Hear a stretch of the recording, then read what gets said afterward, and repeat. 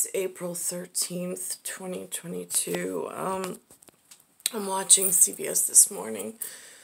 Watching somebody by the name, I think it's Jonas, something Lieber. I remember Lieber because that's a German word, but it's also a page in the minutes, I believe. I'm watching him, and I'm not the best representative of New York to speak on the good things because I haven't experienced any. Long Island, I've had nice experiences that I can talk about easily. But in New York City, they haven't allowed me to participate, so I have nothing nice to say. But I am, and mostly when I look at the news program, I don't see anything about New York, and I don't see, my representatives on the TV speaking. So there was some big, I call it Big Apple event as of yesterday, that happened, and at the end of the day, Governor Kathy Hochul was there, and there in the background behind her, surrounding her, were a whole lot of what I would, the New York Heraldry Foundation that surrounds her yesterday on camera with all of those microphones in front of her. I was very happy to see that she has people that support her and that were there for her, I guess, fundamentally to support her free speech, and her ability to communicate on behalf of the public as their chosen representative. So that was really nice to see. That's a functioning part of what still is remaining of the us in the U.S. and the family estate. While this horrific event went on, I'm in a different place at the moment. I'm watching my representatives that I can't find on a day-to-day basis and who have either not known that I exist or not invested in my future or my success whatsoever. But I'm still their cheerleader regardless because I still have children and I still have flowers in the garden. I have seeds in the garden. Not that I see many options for them, but we're still here. We haven't abandoned the whatever. In I Captain kind of a way, we haven't abandoned the ship, so I see that he's speaking nicely. He's in charge of MTA, which again, for the God Save the Queen portion, there's importance in his feature position. I was saddened to see that he was hurt. However it happened, I don't know the backstory of it. But he went on camera not too long ago and it looked like he had been visited by something scary. So I was concerned for him as a piece of the much needed representation in New York. It goes from that story this morning. I'm going to fast forward to, it shows a 19-year-old girl, and she's very, and her, they don't mention about marriage, but she's having a baby. And apparently they had some gender something. So she throws a baseball, he hits it, and blue smoke goes everywhere. And apparently they must be one of these fortunate few that actually had a clan of heraldry that took care of them and planned for them and nurtured them. Because there's a whole bunch of their generational seeds. I guess they're Y generation. They're the ones who would be asking why. They're like Benjamin. They're about Benjamin's age. So their And they have a whole crowd of white kids, which is so, I mean, like, they're so, Benjamin didn't grow up that way. I mean, he, just like myself, was in the middle of this shuffle of, like, you just don't belong, you can't find your people, your clan, your, where you're supposed to be, who accepts you, like, who likes you just because you're white. I mean, it's been a black world in this, whatever, for my whole life, it feels like, but steadily getting worse from my teenage years. So it's nice to see that somewhere in the world, the Klansmen and the taking part in a tribe and being able to find one another and celebrate one another's successes exists. It doesn't exist here in New York where I've been held, but I'm glad to see that it exists somewhere still. I mean, it's a sign of hope, perhaps. And then it goes from there into this thing about the color purple and some whatever.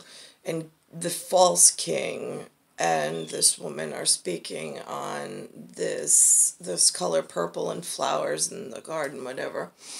The thing is that this is still New York. This is still a rock, paper, scissors area. While I appreciate the journalism and the message in a very, like, flat manner, they've already upstaged my person, my genetic, my heraldry. So this upstaging event, and then I think she goes on to talk about how she was so in love and she wanted to marry a white man and she didn't want to be told she couldn't. Yeah, that's somebody else's story. I got white kids to protect. I'm a white woman. And we're in rock, paper, scissors. So I don't know why for my whole life I've been, like, held in a room for somebody else's ability to break rules of genetics and family heraldry and, like, societal norms that used to be acceptable and normed, but now all of a sudden they've become this abnormal, and it's I mean, it's disgusting. I would never repaint the world this way, ever. It is a horrible appearance.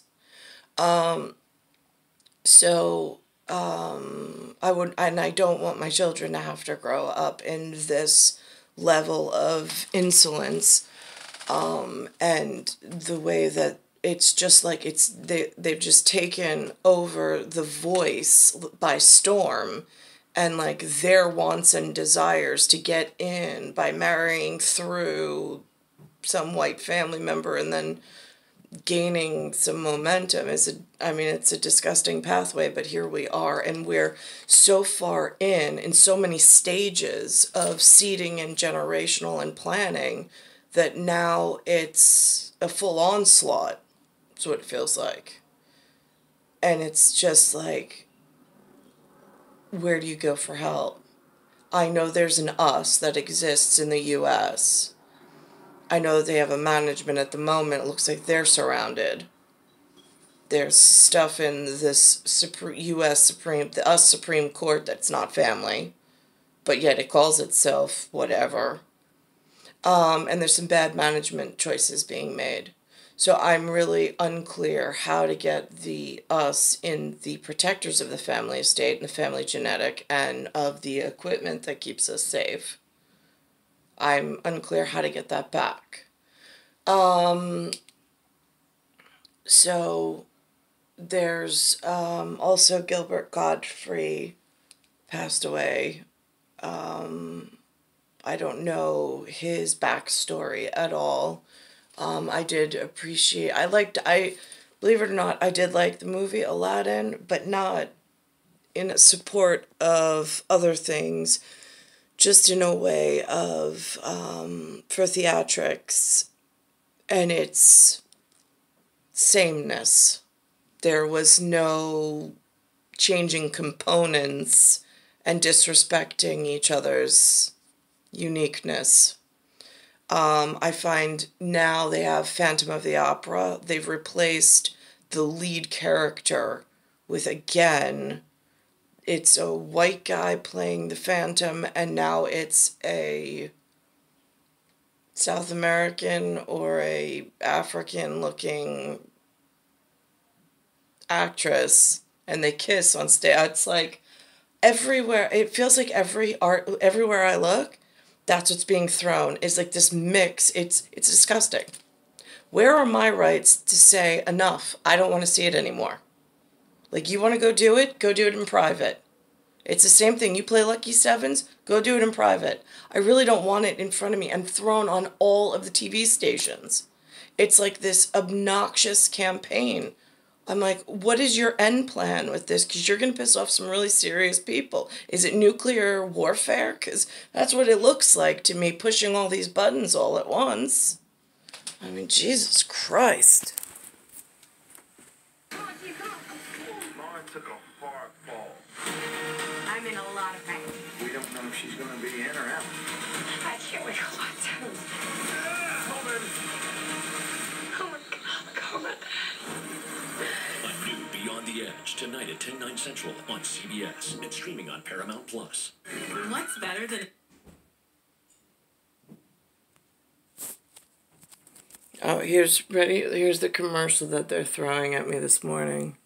0% financing on all 2022 Equinox models, or get $750 cash allowance. See your local Chevy dealer. This spring on Broadway, resilience blooms into passion, poetry, music, and dance. Fearlessly new, fiercely now, for colored girls who have considered suicide when the rainbow is enough. Now playing. Get tickets today.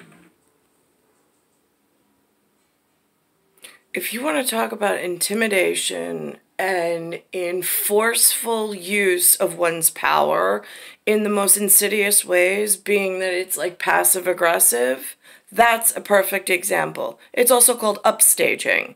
It's a problem. It's in a phase of introduction that has been so played out, it's absolutely disgusting that it's gone on this long. Questa è CBS New York. Where's the date for when it gets phased back out?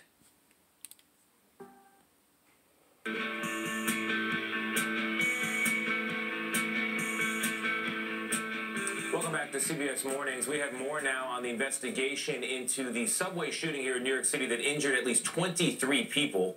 Witnesses say a man wearing a gas mask and construction vest opened fire at commuters after throwing a smoke grenade inside a subway car during the morning rush hour. He was on the train as well. 10 of the injured people were shot. The suspect is still on the run at this hour, though police have named a person of interest they are looking for in connection with the investigation. No pictures so far.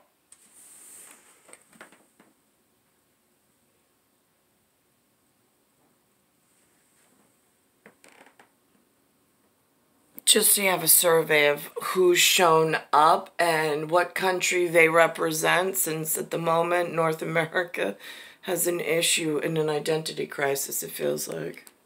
As cameras at the station. And I think for the other echelon, like in 4, 5, 6, it's an identity crisis. In 9, 10, 11, I think it's a gender identity issue. Where the shooting happened were not working at the time. Joining us is Jano Lieber, Chairman and CEO of the MTA, which runs New York City's subway systems. Jano, good morning. Thank you for being here. Tough morning after for New Yorkers today. A lot of people probably thinking twice before their regular commute. One of the big questions to come out of this is, why don't we have a picture of this gunman? Why weren't the cameras working? Well, actually, they do have photos, and the material that the NYPD has circulated has a variety of different images of him. So all night long, we have 600 cameras on this one line in Brooklyn. 2,500 cameras the length of the line. So the cops have been looking overnight at all of the stations, where he got on, where he might have gotten off. There's an enormous... He had airtime yesterday, by the way, at the actual footage with all of the microphones. I know that's important somewhere in the world. That's like points of importance, a case in point. So he was there. This is, I think, the day after, in just more like of a highlighter spotlight. Enormous range of video. It's one of the things we've done to make the system safer. We went from 30% camera coverage of our 472 stations to 100% camera coverage. So we got a lot of video for the cops to look at, and they're working. But how do you explain that on this particular train the cameras do not appear to be working? Was that just a fluke? Yeah, I think that in the one location by the turnstile, there was apparently a server problem which they had been working on the day before. But the bigger issue is there's so much video evidence from all of the stations on this line that they're images of this fellow that are going to be found. We heard that the mayor said that they're now going to double the number of police on patrol, but would that have prevented this from happening, Jano? Don't you actually need officers on the train? Good. It's a very good point, Gail. I've been asking for, since the prior mayoral administration, I've been asking for, can we get the cops? There are a lot of cops in the system, but we want them on the trains and on the platforms where New Yorkers feel vulnerable. Like federal marshals on a plane. Well, exactly. Where people feel, we know from surveying our riders, and we survey 100,000 riders every month or so, cops on platforms, cops on trains, that is what makes people feel safe. The mayor has committed to do that. That transition has already been underway since before this incident. But if you have a random person doing a random thing, it's going to be hard to stop even if you do have police, which raises the question, did the MTA in any way know who this individual was, have him under monitoring, and have any idea this morning why he chose such a far-flung and seemingly random station? Honestly, Tony, we don't have any history with this guy, the NYPD. He has a bunch of priors, from what I understand. So he has some history with law enforcement in general, but we don't have any history with him at the MTA, and there was no reason we would have focused on him in particular. Should New Yorkers feel safe taking the train today? I think they were, as I said, when I got on the train with the... This is my favorite part of him standing up for New York in a part of New York that I don't know.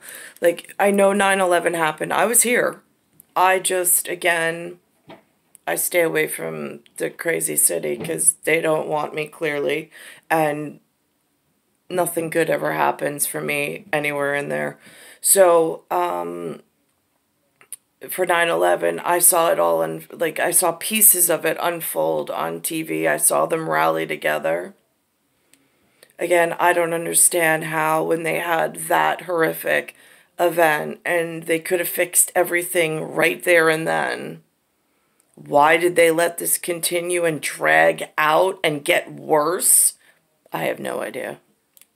The governor, the train was full. New Yorkers really, we're in the never bet against New York business. It's the essence of who we are. Bounce back after 9/11. I spent a lot of years rebuilding the World Trade Center. People said they wouldn't move back to Lower Manhattan after 9/11. People said New York was dead after Superstorm Sandy, and on and on and on. New Yorkers just keep bouncing back, and the subway is the fabric of New York. Nobody's going to give up our public space that defines New York, that makes New York possible. That's what the subway is. The heroic MTA workers who powered those people out of the station to safety are also heroes. Good qualities of New York were on evidence yesterday as well.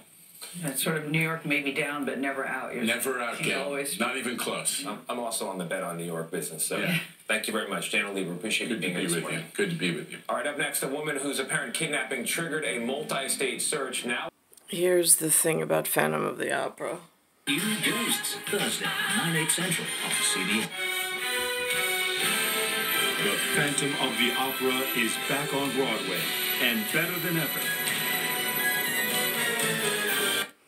You're not selling me on the better than never. No, it's not. It's just in a worse phase, in a worse state, and everybody keeps perpetuating it. It's like unescapable. It's disgusting. Where's my ticket out?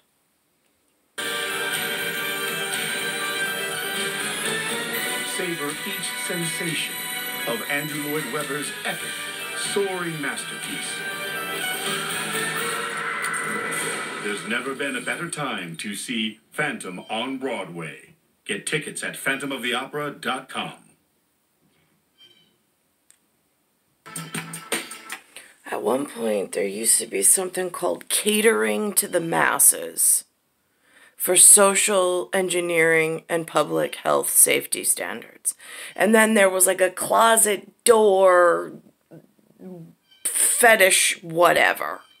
What I don't understand is why are they completely reversed in 2022? It's so foul. There has been a dramatic new development in a case in California that made Here it is. Yeah. Let me show you what we're talking about. See if you can tell why. Yeah, boy, you gonna be so stubborn. You get that from your mother. That is what country should have been like, and what I should have been able to enjoy. It's every mother and father's dream. They'll have their children be able to take part in that. It's every child's dream to take part in that, to meet their lifelong whatever, and then have children and move forward.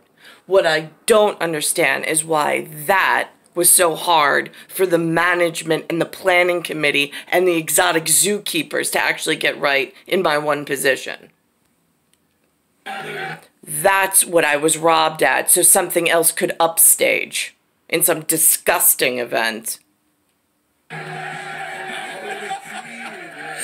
right, so this clip was shared. Oh my God! The clip was shared online by the 18-year-old future mom. Her name is Hannah Calverley.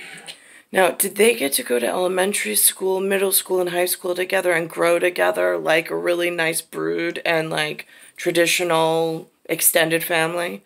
Just curious, because I don't have camaraderie like that, never have. It's been withheld from me. Even when I went to elementary school for a few years with the same class, they disappeared by high school. Look, she runs to him. I know. And he runs with to his boys. friends. He's with his boys, his teammates. Some people who watched it, of course, said that there was a problem. The dad-to-be runs straight to his baseball teammates to celebrate, and the mom appears to get bumped aside, right? So the expectant dad is 19-year-old Travis Gober, who attends the University of New Orleans. Calverley posted a follow-up video defending Gober. Can I play that just so you, for all the haters out there, this is what she had to say. Thank you guys for defending me. I promise I'm not upset. I'm okay. I was literally laughing, like, about how funny it was that everyone was jumping on him. Yes, he should have run and hugged me, and he knows that, and he feels terrible, but he's not a red flag at all. I love her. Yes, and he's the best boyfriend in the whole world. He says he knows that, you know. That must be nice. That, to me, is what 6 foot over looks like. Because 6 foot under has been exactly what it sounds like, 6 foot under. Nothing but horror and morte. Morte. I love how Hannah goes. Now here's a commercial for Liberty Mutual, which I think is absolutely hysterical because the character reminds me of another character that you sent in. Ahead, author Alice Walker talks with Gail about the color purple. When hurting feet make you want to stop. As a struggling actor, I need all the breaks that I can get. At Liberty Mutual. Cut. Liberty Bibbity. Cut. Liberty Mutual customizes your car insurance, so you only pay for what you... Line? Need. Action. Cut. You can't say that. Sorry. Is this where they're going to put the Statue of Liberty? Liberty... Are we married to Mutual? Cut. Only pay for what you need. Liberty, liberty, liberty, liberty. Our commitment. Now here's the upstage. Her new book is called Gathering Blossoms Under Fire. Why did you call it Gathering Blossoms Under Fire? Because I'm always being fired upon, and when you go out into the world and you do your work, and often people don't understand it, they say very mean things, and they do very mean things. So it is like being under fire. But they're always flowers. Alice Walker loves flowers. She reflects on the success of the color purple and her extraordinary life, and it is extraordinary, and her loves. Yep, there are always the next generation to constantly think about as your life ticks up and down and wastes away. It's star 1978, star 8378, Nicole, Cattaruzza. It's Earth, Solar System, Milky Way, Universe, Galaxy is broken, and it's Bayside Station, Bayside, New York, 11361.